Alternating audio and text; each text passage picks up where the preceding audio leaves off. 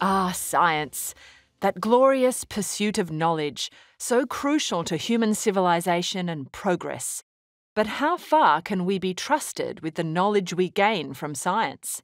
We're very clever when it comes to theories, experiments, and innovation, but how good are we at applying ethics, reason, and self-control?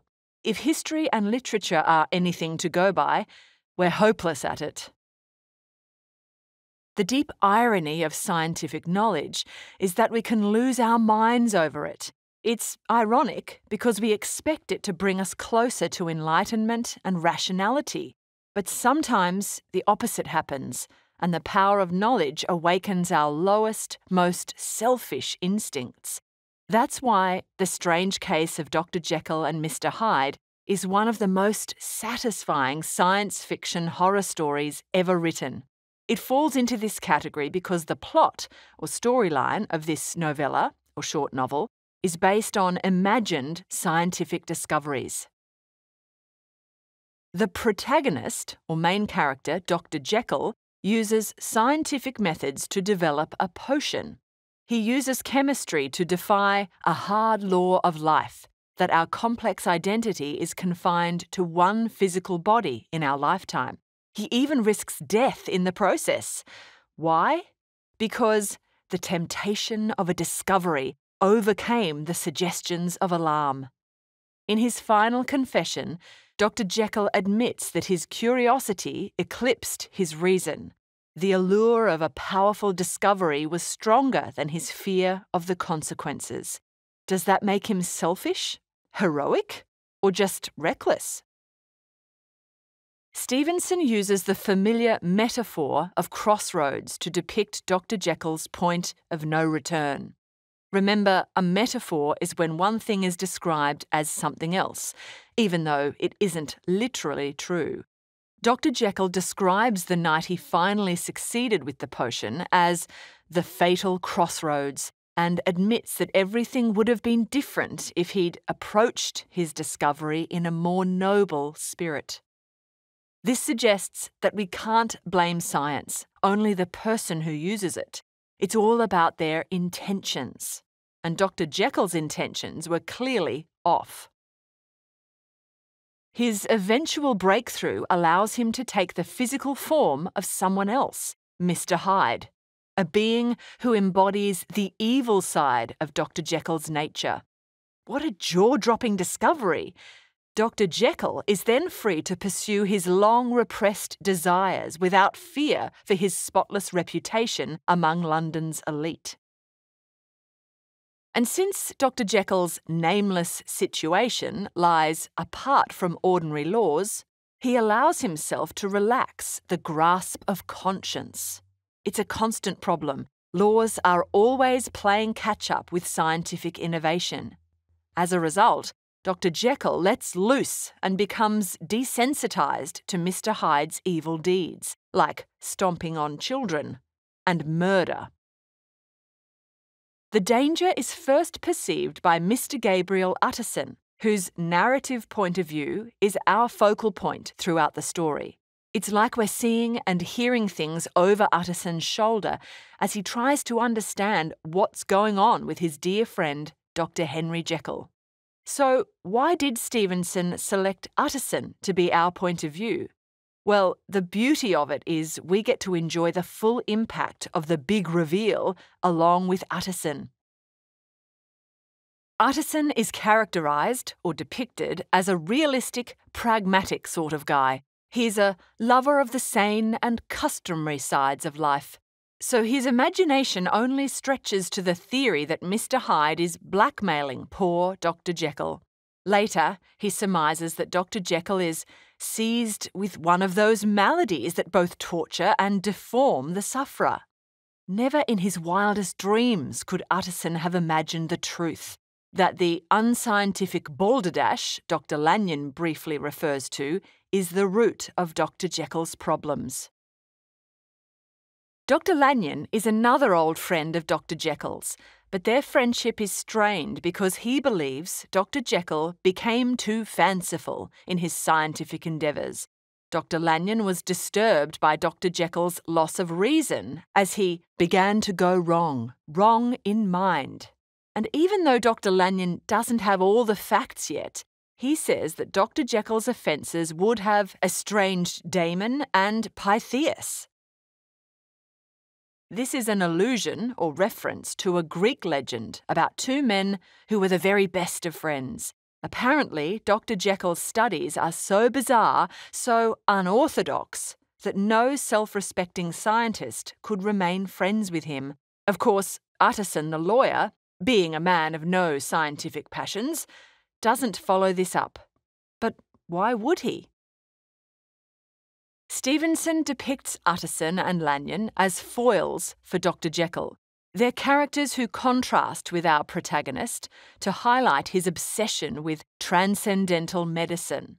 Utterson and Lanyon both have their feet planted in reason and reality, whereas Dr. Jekyll has gone off on a mystical tangent, mixing science and the occult to unlock dangerous secrets. As far as Dr. Jekyll is concerned, the feeling is mutual. He calls Dr. Lanyon a hidebound pedant, an ignorant, blatant pedant. The repetition of pedant, where it's mentioned more than once, highlights Dr. Jekyll's resentment. Is Lanyon just a goody two-shoes? Or is Dr. Jekyll annoyed that Lanyon called him out for misusing science? Here, Stevenson foreshadows, or hints at, Dr. Jekyll's hubris, or excessive pride, which stems from his obvious talent as a scientist. He's defensive about his achievements and sulks that Lanyon doesn't share his interests or admire him for his efforts. However, Dr. Jekyll eventually confides in Utterson that he's in distress, although he withholds the details. In dialogue, or a conversation between Jekyll and Utterson, the doctor exclaims, "I have had a lesson. Oh God, Utterson, what a lesson I have had." This comes after Mr. Hyde murders Sir Danvers Carew, a respected politician, and becomes one of London's most wanted. But does Dr. Jekyll's lesson lie in the fact that his scientific breakthrough has caused a public injury? Or that he's now at risk of being exposed? Utterson simply believes that Dr. Jekyll has had a lucky escape from the murderous Mr. Hyde, but he couldn't be more wrong. A nasty side effect of Dr. Jekyll's imperfect potion is that his body chemistry is altered. This is the problem with being your own guinea pig. An unforeseen reversal takes place. Mr. Hyde begins to take over, and Dr. Jekyll must take the potion to transform back into his original self. This realization strikes terror into Dr. Jekyll's heart, as sudden and startling as the crash of cymbals. The simile here, which describes his realization as being like the sudden crash of sound, vividly portrays the jolt he must have felt. Can you imagine? Boom! Life as he knew it is over. In a climactic scene of horror, Mr. Hyde prepares the potion in Dr. Lanyon's presence. Stevenson uses sensory imagery to describe how the mixture began to brighten in colour, to effervesce audibly, and to throw off small fumes of vapour. Stevenson offers us these details to help us imagine the sight, sound, and smell of this chemical reaction. Can you hear the bubbling and smell the toxic fumes? This is Dr. Jekyll's moment of triumph over his pedantic colleague. Hyde declares he's opening a new province of knowledge and new avenues to fame and power. This deluded declaration characterises Dr. Jekyll as an archetype, or typical example of the mad scientist, an anarchist genius whose obsession warps his sense of reason and degrades his humanity. Imagine if Dr. Jekyll shared a lab with Victor Frankenstein. Wowza! Before Mr. Hyde sculls the potion, he exults in the moment of revelation. Stevenson uses anaphora in Hyde's declaration to Dr. Lanyon.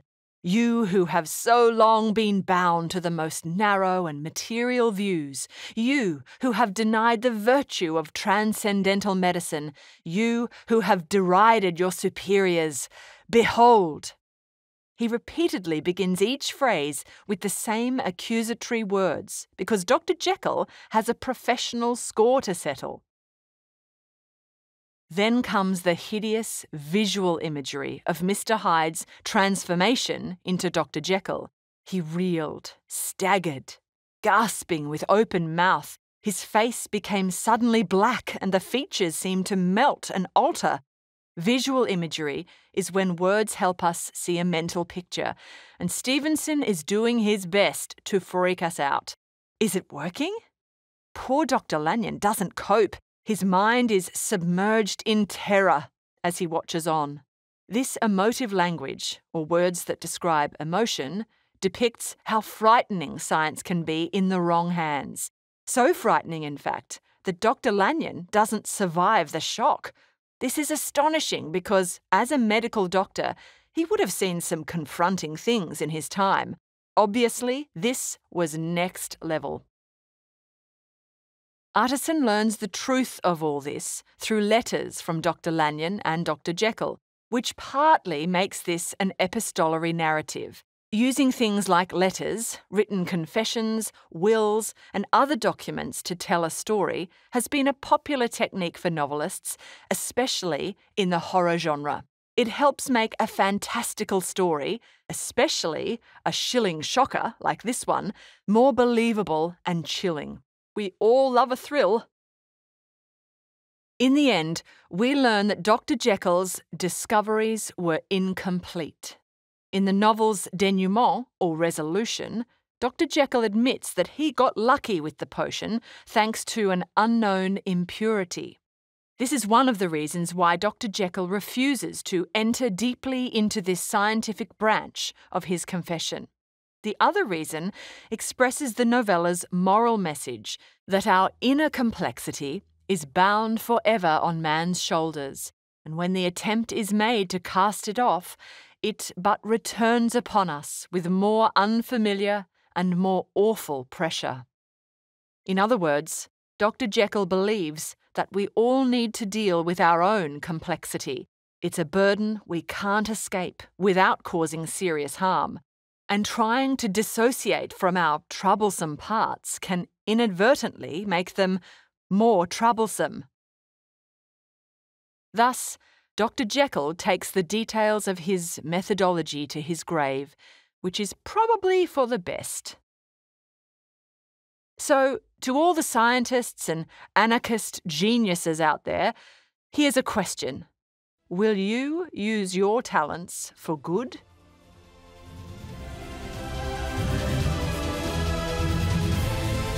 We hope you enjoyed this Schooling Online production.